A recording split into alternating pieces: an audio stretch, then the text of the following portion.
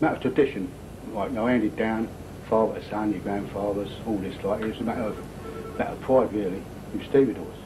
My family, my dad was in the same gang with me, my uncle was a ganger. Well, I think it's because they all grew up together, all those dockers. They was all local chaps, all their fathers and uncles and all that had been in it, because you could only get in the dock if you had family already in there. So, of course, we had father to son relationships. I think one of the greatest privileges I had was being able to work with my dad. Brothers were there, you know. It was great. Because it was a way of life. My father had been one, my father's father, throughout history, on both sides. My wife's family and my family had all been dockers. From family, uncle, dad, my uncle was a stevedore. Sorry, my dad was a stevedore, my uncle was a lighterman, grandfather worked in the docks, uncles, most of the family worked in and around the docks. And I suppose every friend I've ever known always originally started somewhere in the dock. Either their dad was in it or they was in it.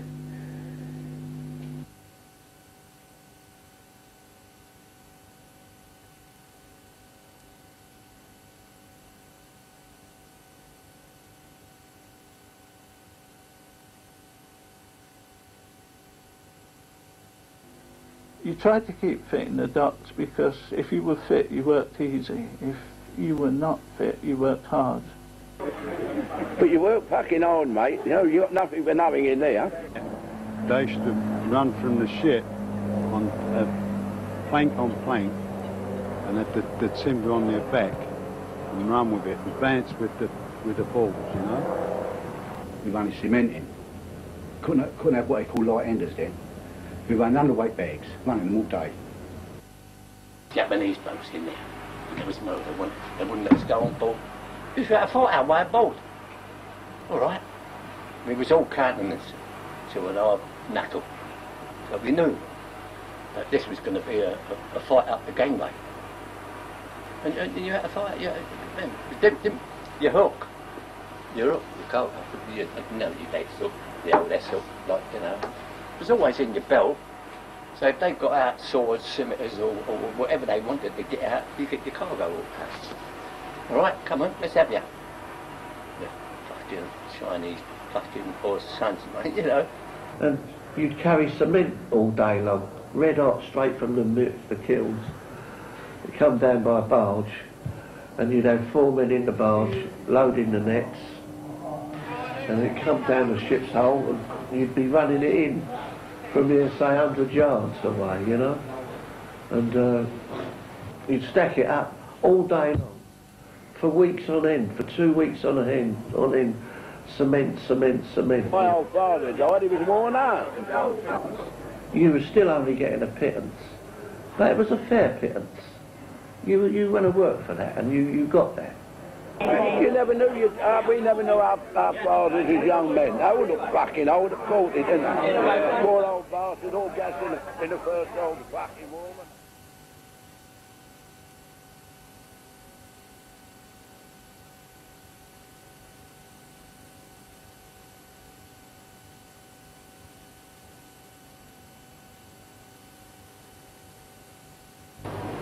I've got a great deal of respect for them. Never meet better people. I always loved my job. Tremendously happy. Quality of people, mate. Quality of people.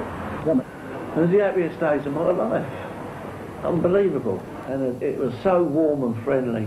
Freezing cold, frost all over the place. But that never touched you. Nobody was cold. They was all sort of laughing and joking.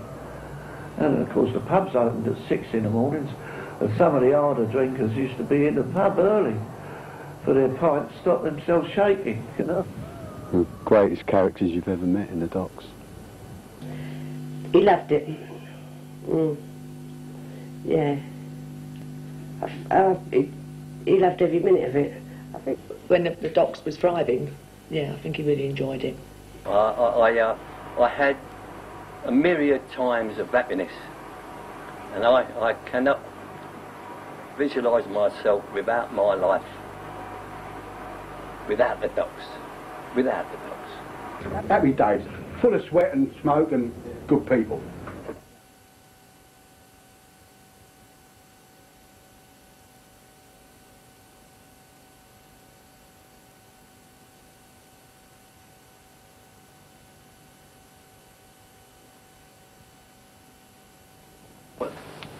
That was the art of the situation where people like your dad and me lined up to do these things to get your boys, our boys, the best in the world. Stood out in the picket line together, more or less start together, you know what I mean? Come out with a principle and stay there, like. Ain't gonna leg you over, ain't gonna do you down, ain't gonna talk behind your back. These are genuine, but best people God put effort in my opinion, Doctors and stevedores. I mean, some weeks you'd have nothing, and you'd go in and someone would buy you a drink, and you'd say, no, I can't put it back, and I'd say, leave it out. And the next week you go in there, you put in one, and he might be in the same boat. And that was the closeness. People did look out for each other and did help each other, and everyone was sort of in the same situation. A lot of the families down here worked in the docks. So that they was all sort of in the same situation as each other and all looked out for each other. We become an insular society because nobody give a fuck about us. The papers run us down, we was always on strike, lazy bastards, this and that. That's all we ever done with it, can't strike and hold the country around small this time. We went out about dangerous ships, we went on strike with dangerous ships, not dosh. And I think they felt they really identified with this area. They loved it, and they were insular. They didn't really welcome outsiders. You know, unless your father had worked on the docks, you weren't welcome. You know, it wasn't a matter of being around here for 10, 20 years. You know, they looked to see whether your family had been around here and their families had married together and so on like that. And it completely changed now. I can't describe it by virtue of the fact there was no one that would ever do you if you was Peter Moss. They would never, ever do your dad. They would never do Charlie Kelly. I bet you. Oh, I pay it. The little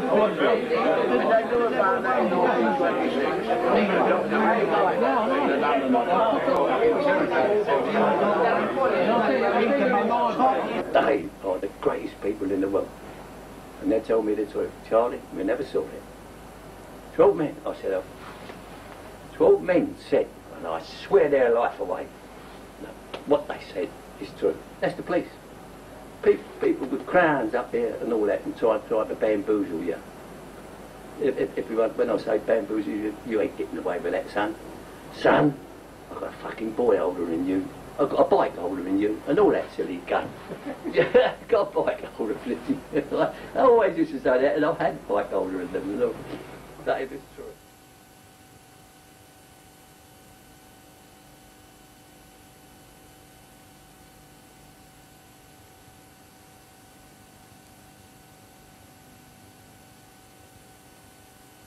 At that time was rife with rumour, and so I put it to pen. The rumour. It's rumoured, there's a rumour, or so I've heard say, there's gonna be an offer, and it's coming any day. Now the rumour is a strong one. It's got a pack of sauce. It came from old Ben Thingy, and he should know, of course, 'cause he's a friend of you-know-who often hears the news. It's come straight from the horse's mouth when he's out on the booze. Of course the union knows of it, though the secret it will not tell. But then did they let the rumour go, so we all know as well?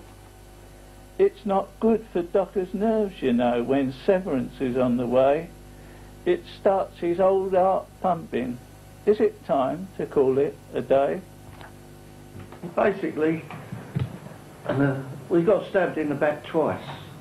Oh, definitely the government, yeah. Her name didn't come down too well, if you know what I mean. Maggie Thatcher. Under Thatcher, who put us out, all the trade unions, as we know now, she made a campaign against all trade unionists. She done more damage in this country, to me, than Adolf Hitler did. And he was dropping bombs all over the place. And she done more damage, in my opinion, and people are still not over it. People lost businesses. She encouraged people to buy their own council houses and places and flats. They put all their savings in, all their severance pay and their savings into buying their places. And then she put them out of work. Containerisation, packaging, bigger ships, and practically another item I think was property values. The docks were worth a hell of a lot of money, the land values, like Canary Wharf, Surrey Docks, West Indies, all that. So really, I mean, the container revolution just flattened it. That was the real reason, I believe. I blame the employers totally, and I blame the government for allowing it to happen, because it didn't just destroy the docks, it destroyed the area around the docks. The docks didn't close through what's the name, it closed because the property was worth more than we was, wasn't it?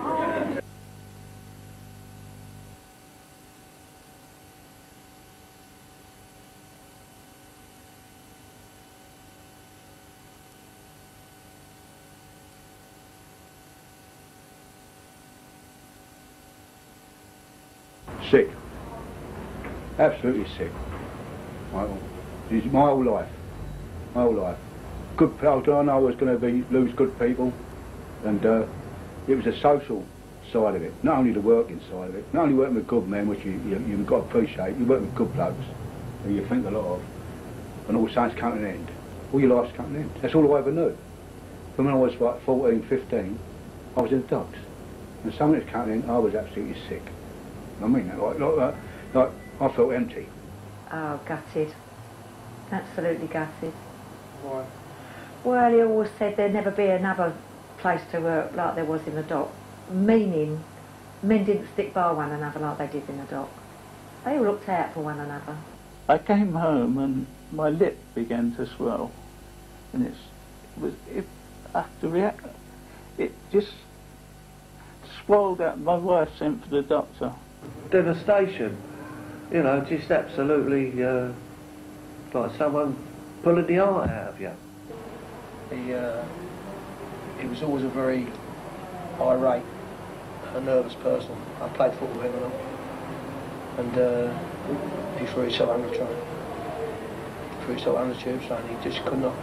I used to see him as I walked through the blue, and he used to more or less cry to me about how much he missed it.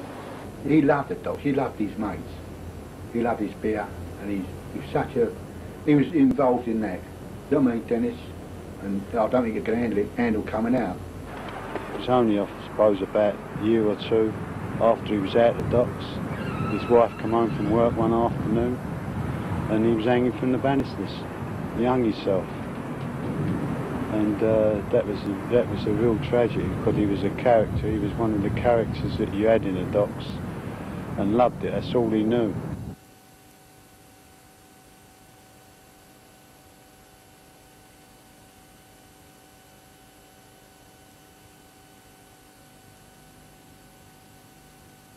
Property people have made a fortune out of Docklands. It's all like corruption. You know, you talk about gangsters. I've got to tell you that some of the biggest gangsters are the royal, you know, the right honourables. There's more housing, but a lot of the housing it's out of the price range of the local people. If you move, they'll build where you was just standing. They took all our jobs away to shut down to build my homes that no one can't afford to pay for. People live there now. Not Bermondsey people. They've got nice riverside flats. Wouldn't be seen dead down here years ago. Got no time for us.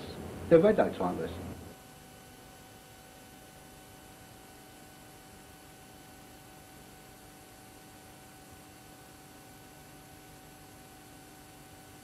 That's it. I'm always working in the docks, and I wake up in the morning and I've just unloaded a boat. I've just met people who I hadn't seen for years, you know. Well, you lost, didn't you? You know, you had nothing. All finished, you've had it. You lose all your mates. Forever. I mean, it's the best 15 years of my life. Oh no, I would only say, my life must have been made for the docks, because I became someone Yeah, I used to love to get up and go to work of a morning. I just come here like in these jobs, but this is just biding time to get my pension really. I never left the docks. I'm still waiting for the next ship to come in me, up here. I'm still waiting for the next ship. I was too kid myself, I'm still in there.